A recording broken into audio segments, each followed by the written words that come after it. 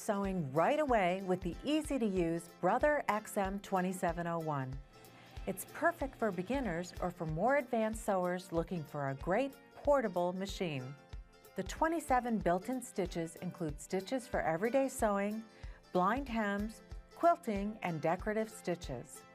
Selecting your stitch is as easy as turning a dial, and the one-step buttonhole is automatically sized to fit your buttons.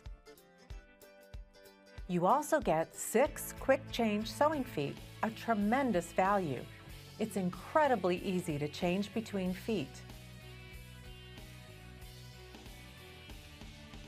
With just a touch of a lever, your needle is threaded for you. With the quick set top, drop, and bobbin, there's no need to pull the thread up before use. And it's easy to see when you're low on thread. The LEDs give you a super bright work area to see details. Plus, you'll love how easy the instructions are to follow. Enjoy all the great built-in features, including accessories and Brother support, with the reliable, easy to learn and use XM2701 from Brother. Welcome to the owner's class video for the Singer Heavy Duty Model 4411 sewing machine. In this video, we are going to go over what you need to know to get started, such as winding a bobbin, threading the needle, selecting a stitch, changing the needle, and more. Let's start by taking a tour of the machine.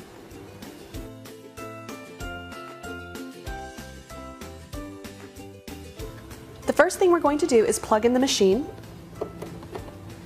and turn it on. And you'll know the machine is on when the light comes on.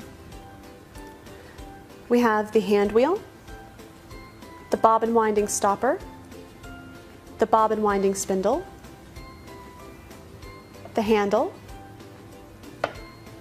the spool pin where we'll put our thread, the stitch width dial to adjust the width of our stitches, the needle position dial, the tension dial to fine-tune the look of our stitches, the bobbin winding tension discs, a metal threading guide, another metal guide, and here's the take-up lever. This will be really important when we thread the top of the machine. On the front we have the reverse lever to sew in reverse, the stitch length dial to adjust the length of our stitch, the stitch selector dial, and by the needle we have the all-purpose foot and the presser foot lifter to raise and lower our presser foot. Here we have the bobbin holder with a bobbin already inside,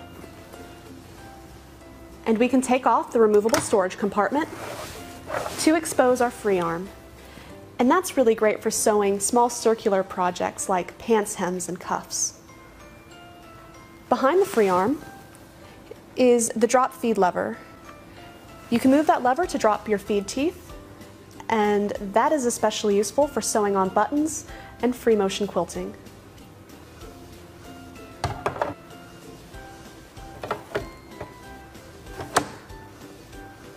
We can open our removable storage compartment to reveal our included accessories. These include some bobbins, needles, a spool cap, and some additional presser feet. Let's take a closer look at those presser feet. In addition to the all-purpose foot that comes on your machine, you get a buttonhole foot used for sewing buttonholes, a button sewing foot used for sewing on buttons, and a zipper foot used for inserting zippers, and it can also be used for inserting piping. Welcome to the owner's class video for the Singer Simple 3232 sewing machine. In this video, we're going to go over what you need to know to get started, such as winding a bobbin, threading the needle, selecting a stitch, changing the needle, and more. Let's start by taking a tour of the machine.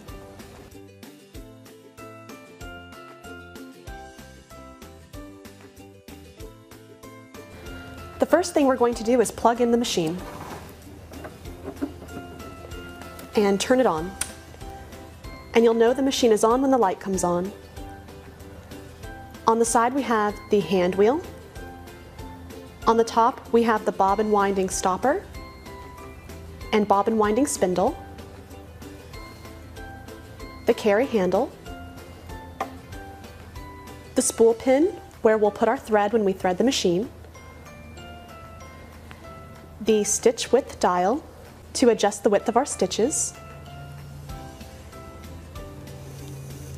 the tension dial to fine-tune the look of our stitches, the bobbin winding tension disc, a metal threading guide, another metal guide, the take-up lever, which will be really important when we thread the machine. On the front, we have the reverse lever, the stitch length dial, and the stitch selector dial.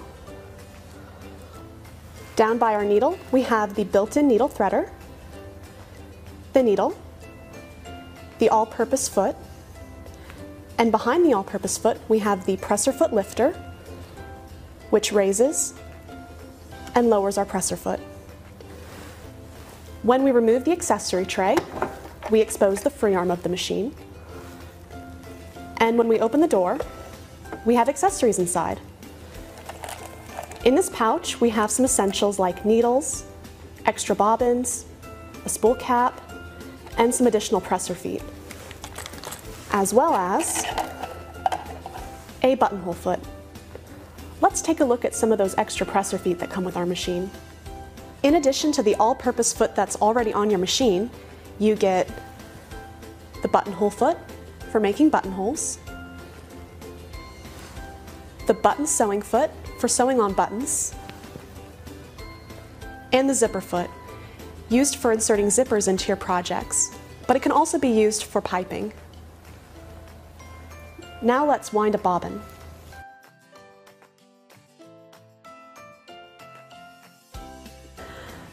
The first thing we need to do to wind a bobbin is take off the removable storage compartment and open the store. Here we'll find our bobbin case. Pull this little latch and remove the case. And retrieve your bobbin. This machine uses Class 15 transparent bobbins. If you want to purchase more bobbins for your machine, make sure you purchase Singer Class 15 transparent bobbins. To wind our bobbin, place a spool of thread onto the spool pin and cap it off with a spool cap.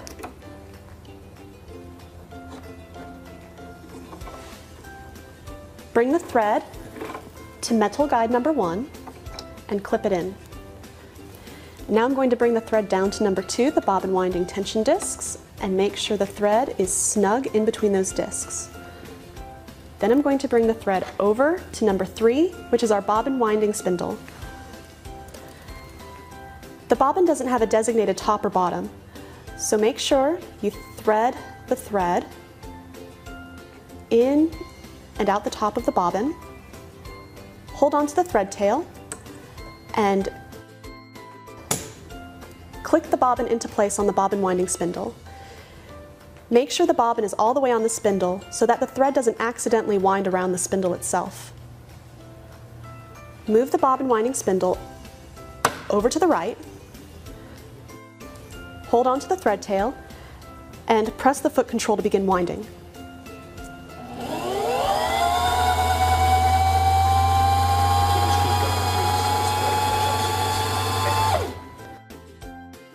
When the thread tail is buried, clip the tail flush with the top of the bobbin and continue winding until the bobbin is full or until you have enough thread for your project.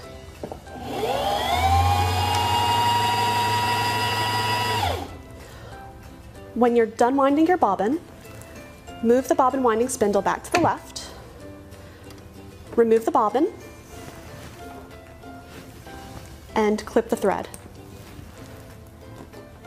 Now we're ready to insert it into the machine. Now place the bobbin into the bobbin case and pull the thread to make sure the bobbin is rotating in a clockwise motion. place the thread into this groove and bring the thread under the metal plate. You will feel and hear it click into place. Now hold on to this latch on the front of the bobbin case and insert it, and you will feel it set into place. This finger will be pointed up towards the top of the machine. The first thing I'm going to do before threading the top of my machine is raise the presser foot. Next, turn the hand wheel towards you so that the needle is in the highest position. You will also notice that the take-up lever is clearly visible. If you've just wound a bobbin, the top of your machine probably looks like this. Remove the thread from the bobbin winding tension discs. The thread is already in metal guide number 1. Bring it around metal guide number 2 and bring it down number 3. Do a U-turn at number 4 and bring it up to the take-up lever and go from the right to the left and bring it back down. You'll see the thread go into the eye of the take-up lever. Bring the thread down to number 6 and slip it into the guide right above the needle.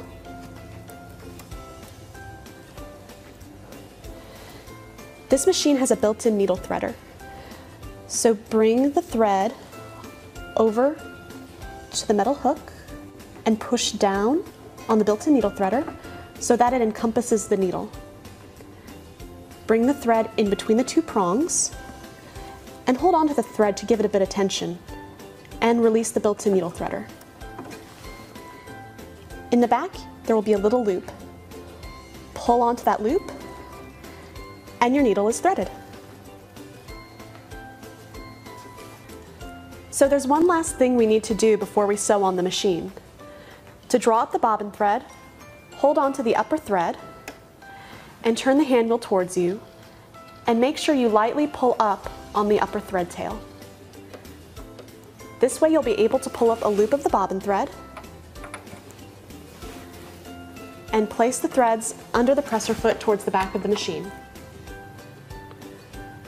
Close the door and put your removable storage compartment back on. Now we're ready to test sew a stitch.